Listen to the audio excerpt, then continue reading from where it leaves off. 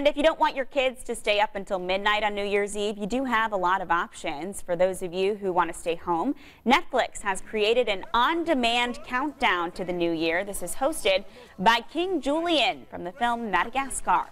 The 3-minute countdown is available now on Netflix and can be used whenever you like. A recent survey by Netflix found that 87% of parents are planning to celebrate New Year's Eve with their kids. 35% do not, though, plan on having their kids stay up until midnight.